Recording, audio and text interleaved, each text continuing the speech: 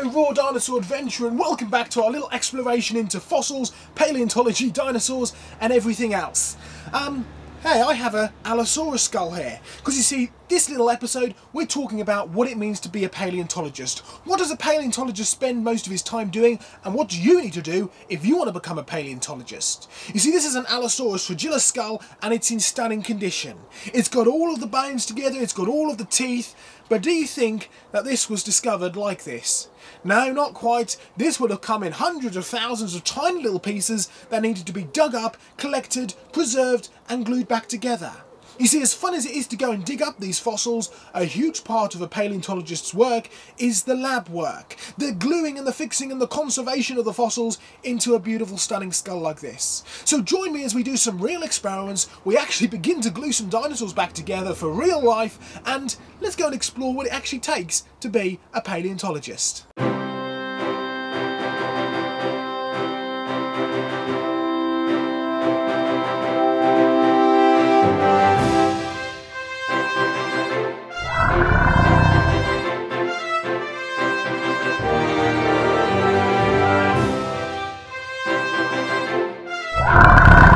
Now, as stunning as this Allosaurus fragilis skull is, there's no way it would have been found like this. You see, these dinosaur fossils are what we call permineralized. Now what that means is that when this dinosaur roamed the earth, it died and it got buried very quickly, probably in a big flooding event. And as it was buried, the minerals in the sediment around it went into the bone, permeated it, infilled it, encased it, and permineralized it. It petrified it.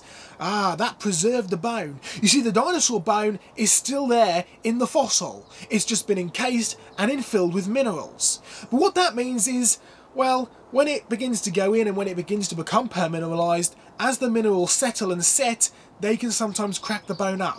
And then as it begins to erode and the wind and the rain begins to wash out the cliffs, these dinosaur bones can begin to crack. They're very fragile. So when you actually start digging up these bones, they can come in hundreds of little pieces. And you need to collect them up, photograph them very carefully, begin to glue them back together again. But you don't always find it like that. Come down here and have a look at this fossil that we've got. Now this is a skull from, well, it's a kind of dinosaur. This is a Mosasaurus.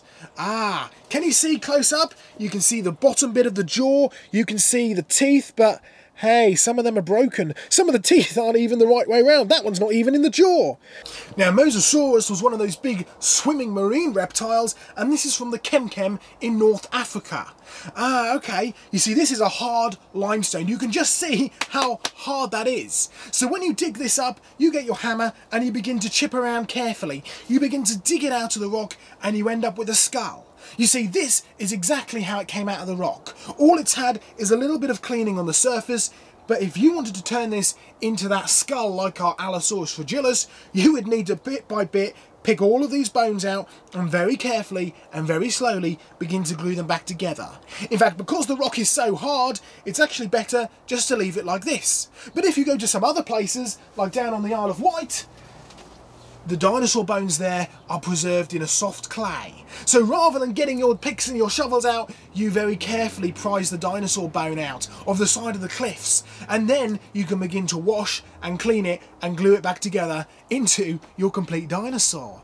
That's a really useful way of being able to get your complete dinosaurs.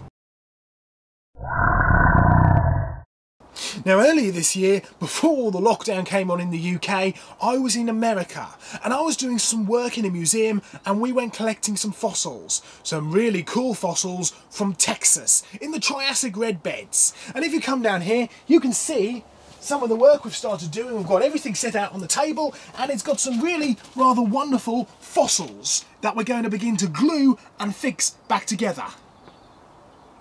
Now this is a skull of a Phytosaurus. It's the real deal. It was excavated by me. We started gluing it back together, and you can see all of the hundreds of little pieces that we've already started to do.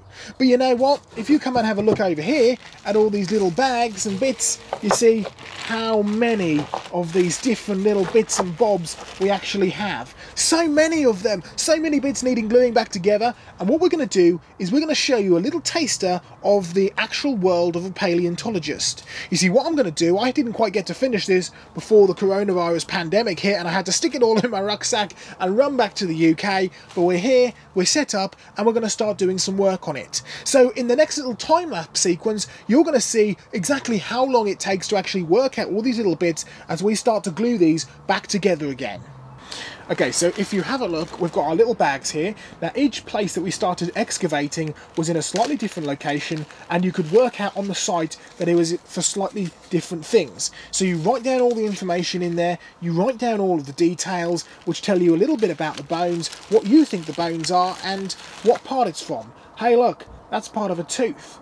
Wow, that's a pretty big tooth, but the tip is missing. It's going to be in here somewhere. We have to glue it all back together again.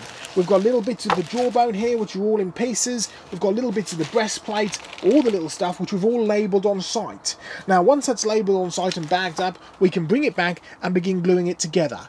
Now, if you have a look at this, can you tell what part of it is? Hey, that's the front of the snout. In fact, these two pieces join together. You can see all the bits of glue that we've started to fill in. You see, we have lots of special glue.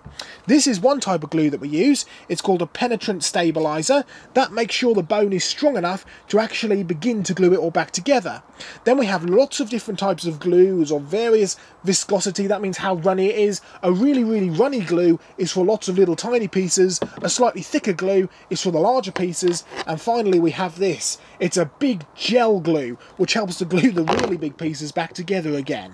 Once you've begun to glue it, you've got to use a little... It's like a puzzle. You've got to work out which piece goes where and slowly begin to fit it together. So let's have a dive in. Let's see if we can work out and get a bit of a skull back together again here.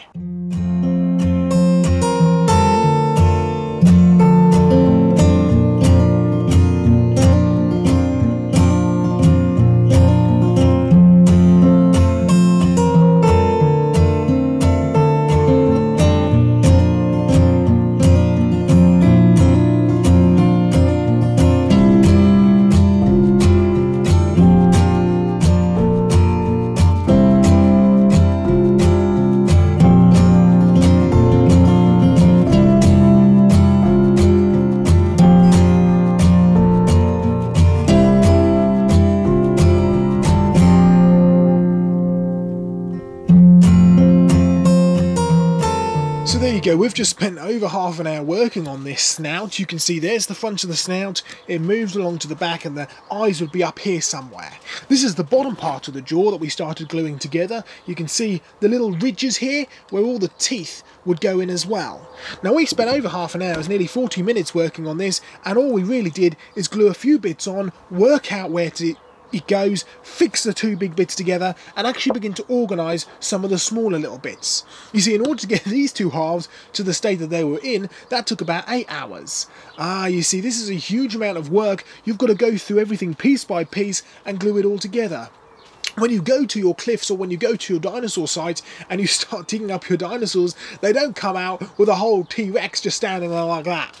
No, they come out in many, many, many tiny little bits. Sometimes, if you're really lucky, you can find a whole skeleton, but it's in a huge piece surrounded by rocks. So you either have to take the whole lot away with you, including all the rocks, which takes huge big helicopters and diggers and all sorts of stuff, but more likely than not, they're in so many bits and pieces already, you've got to collect them bit by bit. And then you have to bring them back here and slowly and meticulously begin to piece them together.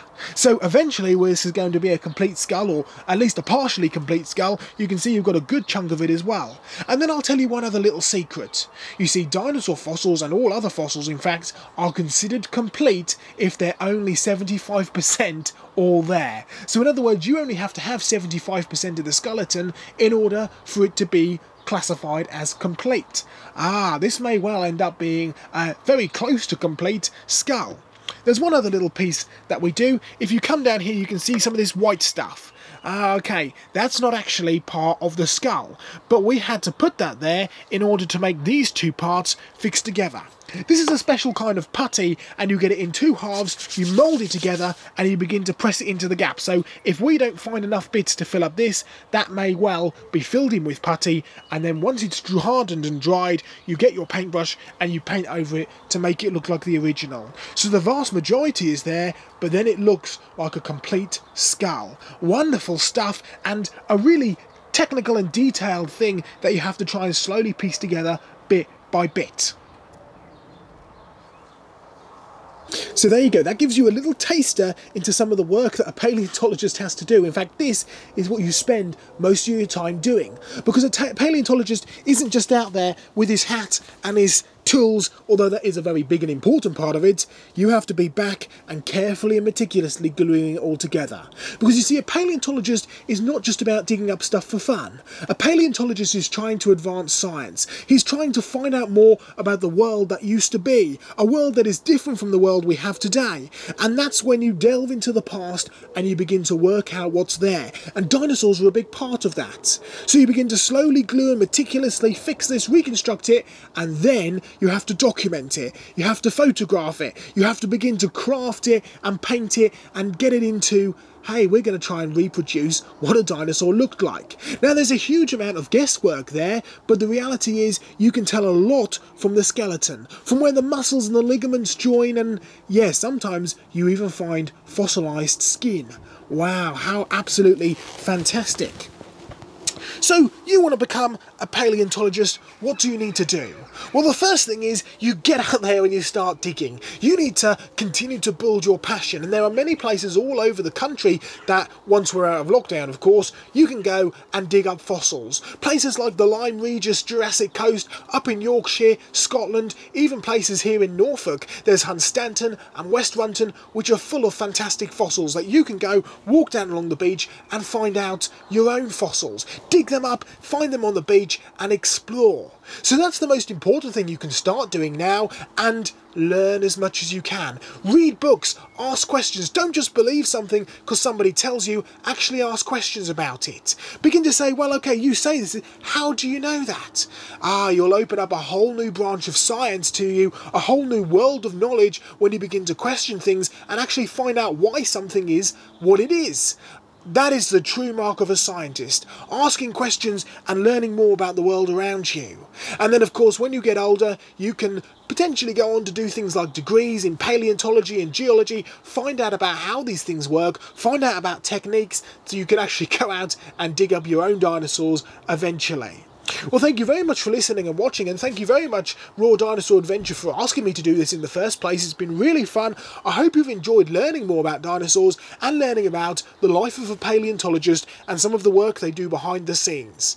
Now, even though we've been here in lockdown, even though I had to grab all the fossils into a rucksack and run home with them, we've still got plenty to do. We've still got, well, we've got all these hundreds of thousands of tiny little bits of bone that we need to glue back together and continue to construct. So I'm going to go on with that. But thank you very much for watching. Goodbye, God bless, and we'll see you very soon.